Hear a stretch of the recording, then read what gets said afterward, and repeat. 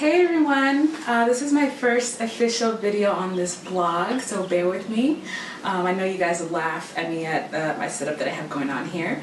But I created this blog to promote a fit lifestyle. So I believe that fitness starts with nutrition. So today I'm going to show you guys a healthier alternative to the potato chip. So we all know that the potato chip is packed with saturated fat, which is not exactly beneficial for your body.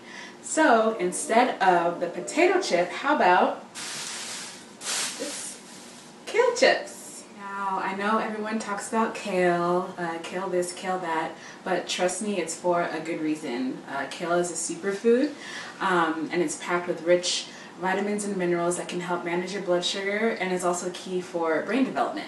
So the ingredients that you're going to need to make kale are kale, salt and pepper, or whatever seasoning that you like, go for it, olive oil, and also a cookie sheet pan.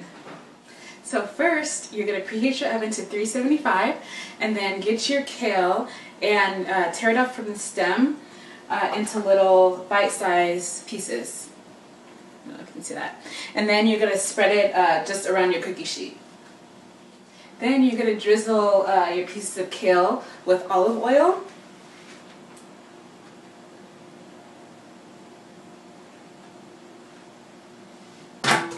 And then salt and pepper, or whatever seasoning that you like. I'm just going to do salt and pepper.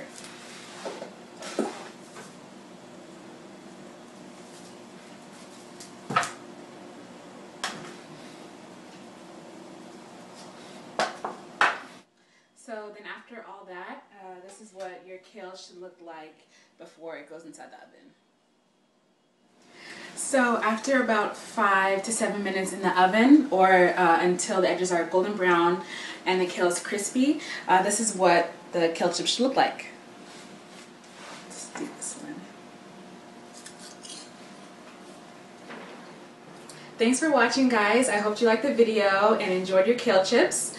Stay tuned for more, and remember that your fitness starts with your nutrition right here in the kitchen. Bye!